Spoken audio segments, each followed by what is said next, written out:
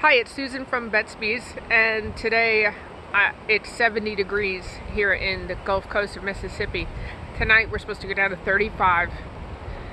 It's been a really busy week getting in and out of the hives because even though I'm warm and it's semi-sunny, the girls really don't like to be opened up. So what do you do when you can't get in the bees?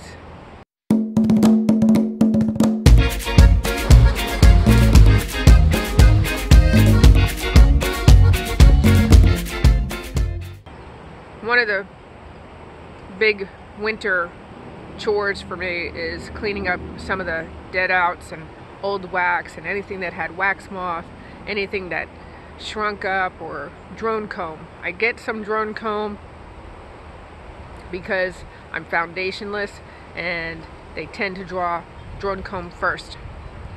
But this year we decided to try something a little different because it's always a chore as to what to do with this wax, and a lot of it is wax moth, and so you just don't use the wax. It's a lot of mucky webbing, and so over the years we've tried different things, and each time we're trying to do something faster, cleaner, easier, of course. And so this year we decided to use a pressure washer.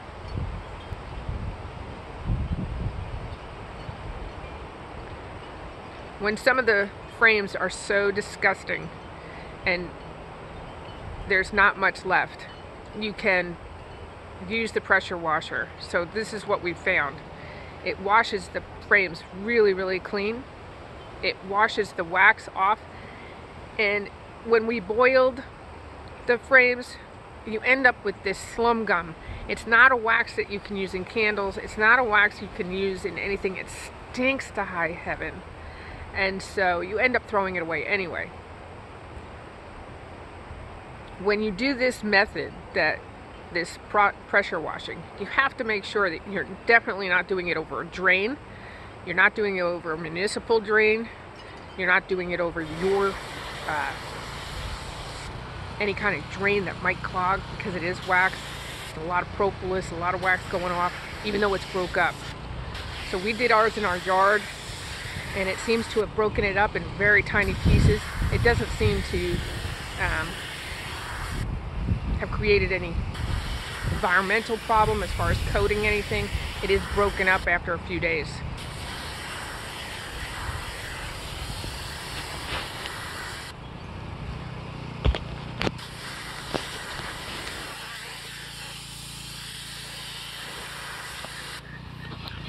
When trying to use this pressure washer, we realized that it couldn't just be a baby pressure washer.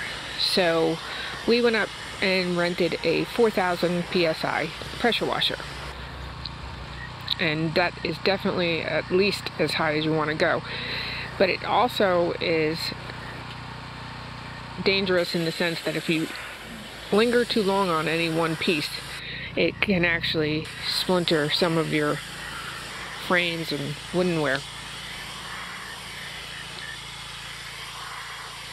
We also realized that at that pressure you need to have a jig, and this is our jig, so that it wouldn't just blow across into the nether world, so to speak.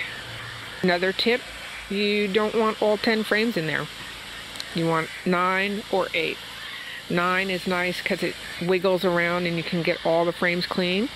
The box actually acts as a jig to hold the frames, and relieving it of one frame down to 9, you can maneuver the frames back and forth. You actually have to maneuver the entire box back to front and flip it to try to get it clean. It's a wet job, so you may want to wear your boots.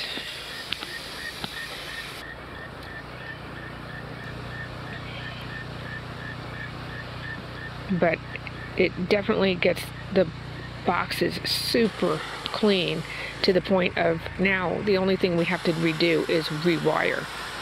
We lost a few frames but those are frames that were very old. Some of my boxes are more than 10 years old. I think they're a long time. The only thing I would have to suggest is if your boxes are painted, it may chip your paint off, and I'm not cool with paint chips around, but mine are linseeded, and they're easily linseeded back out in the field or here in the yard.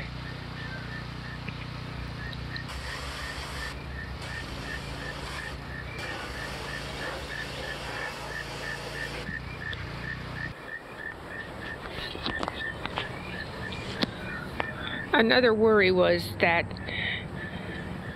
the pressure washer alone wouldn't take care of maybe some larvae that may be still alive, but having used it, I'm very, very secure in the knowledge that there are no live larvae left in any of the boxes that we've done. It's a super high pressure.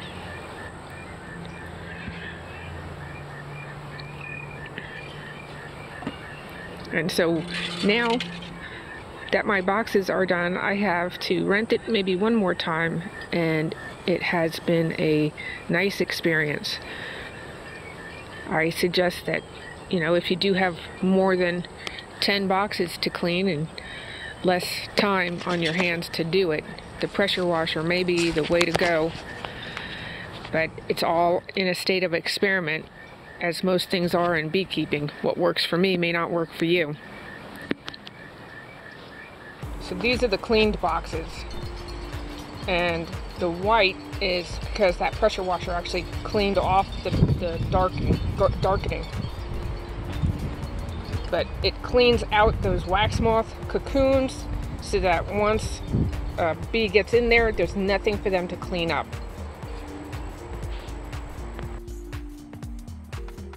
This is how some of the frames have started. Just absolute. It's not really any type of wax that I'm going to do anything with. And wax moth leaves powder. It completely eats the old wax.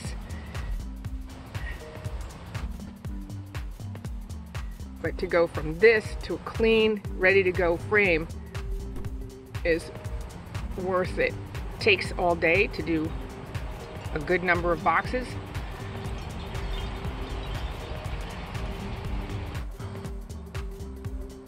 This is the residue, so to speak, the wax, and I'm sure it's going to decompose. But it'll be easy enough also to take a shovel and pick it up and move it out. I do have a little bit of a wood area so that it doesn't have to just coat the ground. Until next time, happy beekeeping.